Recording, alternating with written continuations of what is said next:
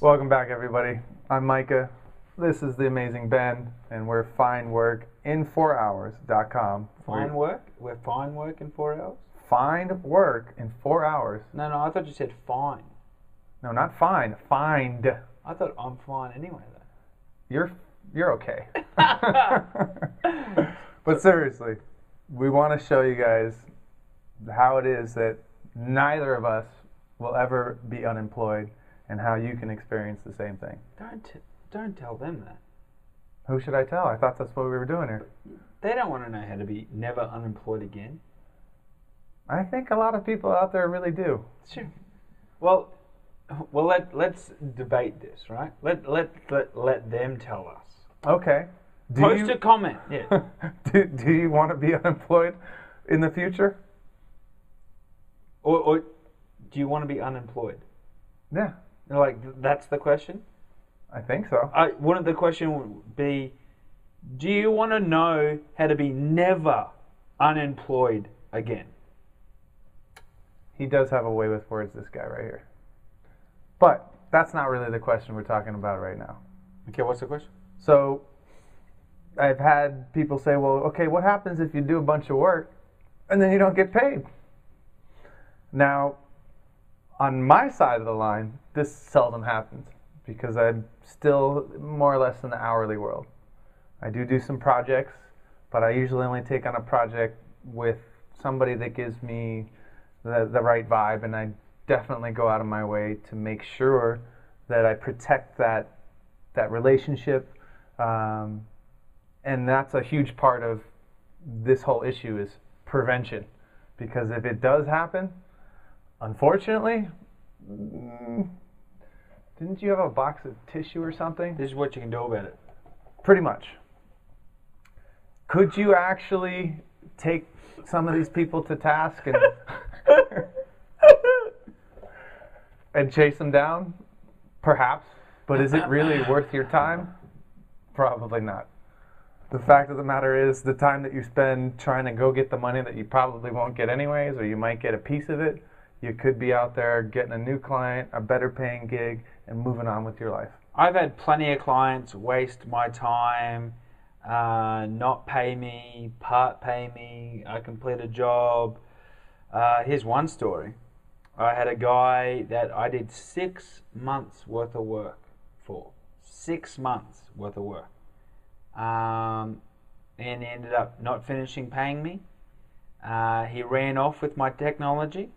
He ran off with the venture capital we had helped secure. Oh, well, so this is beyond just a paying client. You guys were in deep together. We were meant to be in business, but he was in business with my technology. I had a choice to make. Like, I went and saw my lawyer. My lawyer said, yes, I own the IP, I own the technology, I own all this type of stuff, I have rights.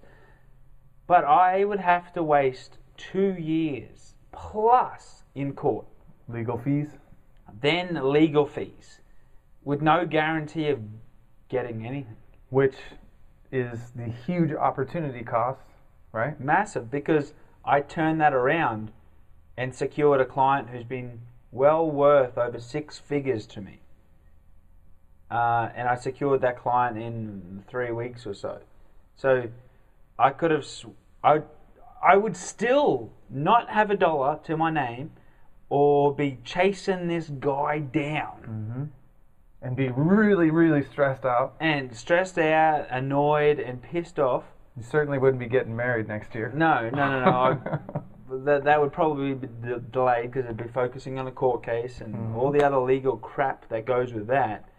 Or I said, all right, I can get back up, learn from it, and what happened? I secured a 6-figure client. And that relationship has been good, and it's facilitated a lot of stuff in my life. But the thing is I know that I can get back up and that day get more work. Just get back into it. Like, this guy wanted me to stop doing all my businesses, stop doing everything. And that's always a kind of a bit of a warning sign. But if you're really serious about doing this stuff, you know how to mitigate. and protect yourself. Not putting all your eggs in one basket. Never have one and one only client. Always get paid partly up front. But you know what? We're going to teach them that and a lot more. Yeah. So much more. From my experience since like 2002 and Micah's experience over the last 2 years of being an upstart and just how to move through this path that we're going to show you. Being in the work at home, the freelance, the virtual assistant world, and my running a legitimate business in several countries, employing people all around the world.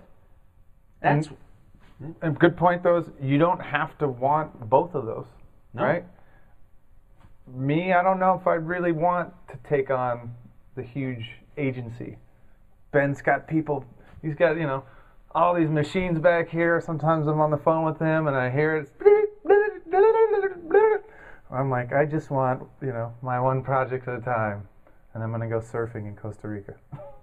So you get to do the life that you want. And what other way do you know that you can really, realistically pull that off? I don't know many other ways unless you're inheriting a bunch of money. Exactly. And lifestyle and balance. That's what us teaching you at findworkin4hours.com, how to never be unemployed, how to never be a victim of unemployment again. That's what we're going to teach you. So if you want more information on that, how to create some security, some stability, how to get some money to pay the bills at the end of the month, you've got to check out this website, because what you're seeing in the media right now about unemployment rates and you losing your job, turn it off. You're better off watching our videos and getting back to work. Because I can show you pages upon pages of people who are looking for you to do a little task for them, do a big task for them. And these little tasks open up bigger doors, because correct. You do something well for someone, they're coming back. They're hooked. They're going, hey, can you help me with this? Can you do this for me? Can you help me with this? And it gets going. So findworkin4hours.com, and we really want to teach you how to never be a victim of unemployment again. I look forward to seeing you there. Me too. Bye.